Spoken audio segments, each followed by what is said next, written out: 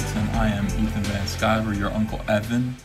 Yeah, I'm working on the CYBERFROG drawing. I think this is going to be the t-shirt, or one of the t-shirts.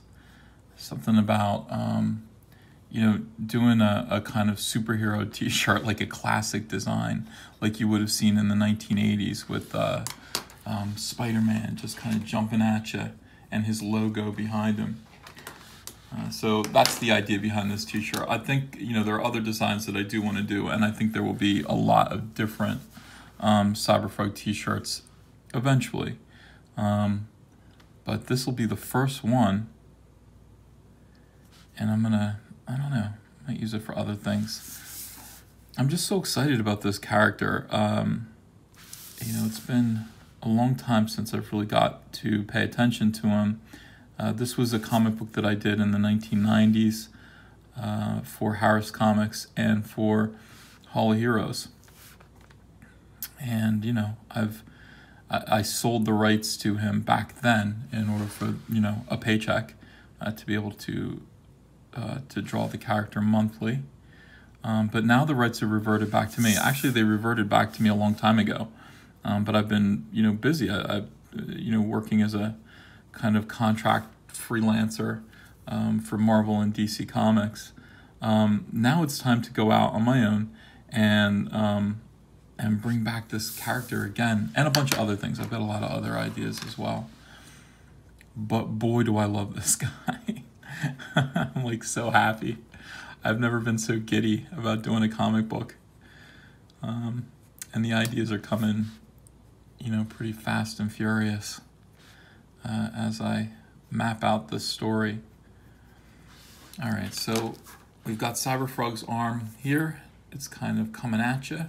That's important. I mean, the whole idea behind this thing here and the initial impetus just for this one particular drawing was, okay, let's take this kind of rectangular, almost square. I mean, it's not really, like a 11 by 17 like I normally work on. This is 11 by 14. So let's take this and let's fit the entire character in the page, in the box. Those are the rules. None of him can be coming off the box and yet coming like out of the page, no full bleed. And yet we want him to fill the page at the same time. So designing the shape of the character to be kind of energetic and coming at you, and still, basically fill the entire page and never leave the page. A lot of fun. Unlike when I was doing this book before in the 1990s, I'm actually referencing frogs now. So I am using photo reference to kind of, he's still going to look like CYBERFROG, but I'm changing him up a little bit just to sort of behave more like a frog, look more like a frog. These kind of ear pads on the side of his head. He used to have these before, but they will be more modeled closely to that of a green tree frog. And his whole body type is going to be more frog-like. Look at the super long legs, big, huge feet. It's great to just kind of look at pictures of frogs and how they curl up and sit and like kind of get ready to pounce on insects. All these things are going to be put into CYBERFROG now. he's still going to have kind of human characteristics because the hero himself was meant to be human. He was programmed to behave like a human being, like an earthling, when he was sent here. So he still does watch TV. He likes human food. He, can speak English, although he has a very kind of Brooklyn accent. And, and the things that he says are kind of very New Yorker, because that's where he sort of grew up. And all that stuff, but it's still, you want his mannerisms whenever possible to be frog-like. All right, so these right here are kind of lights that circle his arms and his legs. They represent kind of like a communication link to Chell-Sin, which is the spacecraft that brought him to Earth. It's spelled Kjellsinn. and it sits in a swamp somewhere and just basically directs him and tells him where to go. So you see these lights are on. That just means he's being guided to the next problem that he needs to solve. Yeah, and they kind of orbit the wristbands on his arm. Let's see here. So we want to do them over here. I draw everything in non-photo blue pencil to start with, and go over it with a Copic multiliner, as you can see, Copic multiliner SP. SP just means that these are refillable. They're the nicer version of this pen. They do make a cheaper version that's made of plastic. It's not refillable, it's disposable. This is the size 0.03. It's the finest tip that they make. And I recommend it. I mean, it's great for getting in there and doing detail. Now, if you're doing another style of artwork, if you're doing cartooning or manga or anything like that, you know, there are different sizes of Copic multiliner for you. And I do use all of the sizes, but, you know, for this kind of a thing, I want CYBERFROG to always be so detailed, so fun to look at. You know, and with these kind of like long, kind of bulbous frog fingers that can, I think they can sprout webbing. I think I'm going to do that. I've never drawn him swimming before, but of course he can swim. He's an amphibian. So I'm going to have webbing between his toes and between his fingers when he needs to swim. And I've already got an excuse for him to swim. I've thought of something, a story problem. So, I mean, he's my superhero. He belongs to me. He's not Marvel's, he's not DC's. He's my guy. And I recommend it. I recommend you guys who are thinking about becoming comic book creators, comic book artists, writers, have ownership, you know, over something. Create something for yourself. And because you'll never have that sense of belonging anywhere else. I mean, I created so many things for Green Lantern and for X-Men, for Flash. You know, I don't own them. I feel like I do, but I don't. I mean, in actual fact, they belong to a corporation. So there's something kind of exciting about, you know, owning something that you created. Very exciting. All right, so we want to use the circle template to do his knuckles. He has 4 circles here, and then he's got secondary knuckles that are globes as well. It makes drawing him take a little bit of time, but you know, I've kept that one. There are a couple aspects of his design since he was originally created that I have kept true to. Yeah, and that is one of them. I will never change that.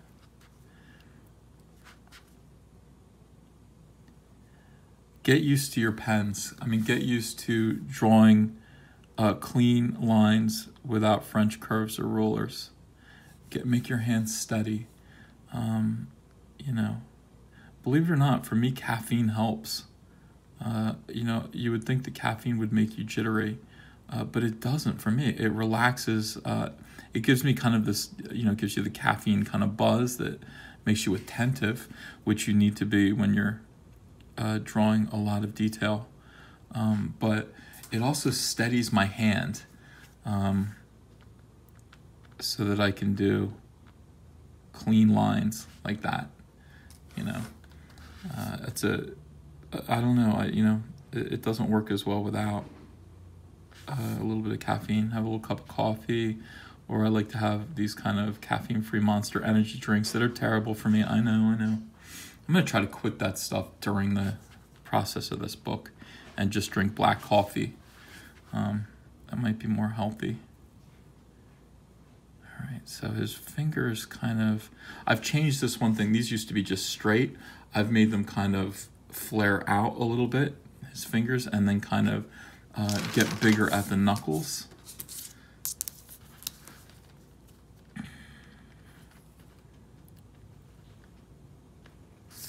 Like so, and then just kind of meet in here, like that. And then his fingers are going to be kind of flat now. I started looking at frogs, and they've got these kind of suction cup shapes at the end of their fingertips that are, in fact, I mean, they are suction cups. Frogs can climb glass and everything. CYBERFROG can too. He's got the kind of wall crawling ability that Spider-Man has. But yeah, it's because of this shape, this kind of cool suction cup shape at the end of their fingers. All right, so there's that. Now we've got this finger is retreating off into the distance a little bit more. We're not going to see as much of it. It's going to look smaller.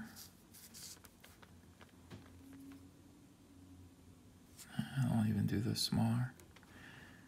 Okay. Like so. Yeah. All right, and then this finger's off to the side a little bit. Yeah, when I draw these blue lines, I don't stick to them. They're just indicators. I make my final decisions always with pen, and there's no reason to spend all that much time and energy thinking about making these lines, your final choices. Your final choice, your final decision for everything always happens with the pen, and that that's advantageous.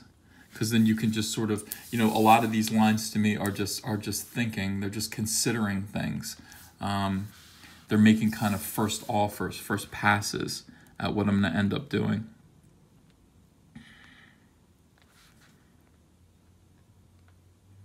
All right, I flare out this thumb. Yeah. Yeah, I just think his hands look cool.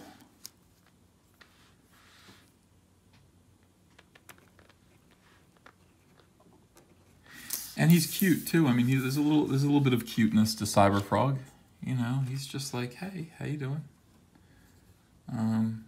You can see I've changed a little bit, but I mean the globes on the knuckles are still the same. This is the way he looked in the 90s, and we've kind of updated him to be a little more like lean and lanky,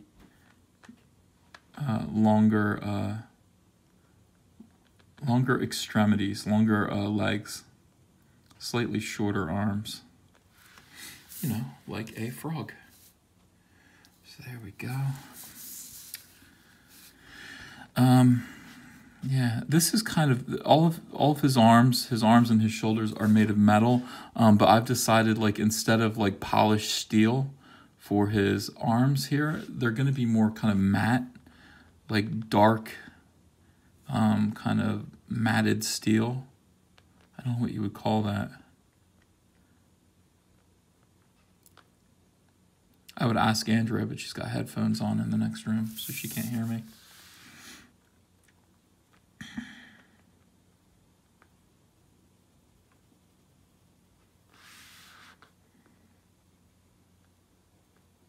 So, I mean, less reflective. Like here, you can see, like, look, there's the underside of CYBERFROG's head reflected in the globe in his arm. These are mirrors. I mean, these are like polished mirror chrome.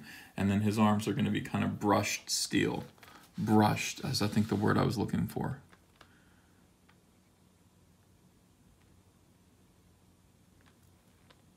Yeah.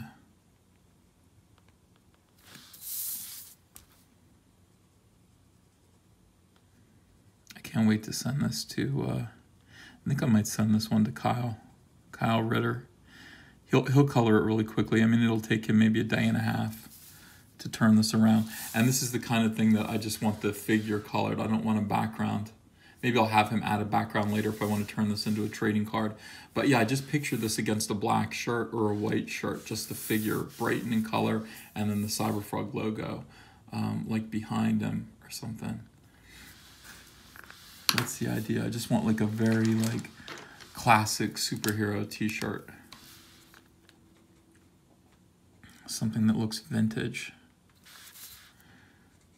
And this is the kind of thing that, when you pledge to my Indiegogo for the CYBERFROG comic book campaign, wearing one of these shirts is just like, hey, I pledged, and I'm a fan, and I'm waiting for the book to come out now.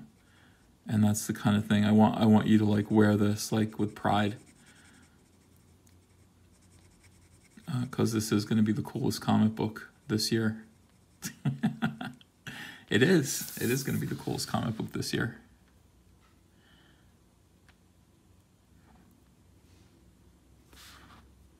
Totally is. All right, that's a 15-minute video. I hope you guys enjoyed that. There'll be more videos today, more drawing videos, but this is kind of a CYBERFROG update. And yeah, I'll see you again soon.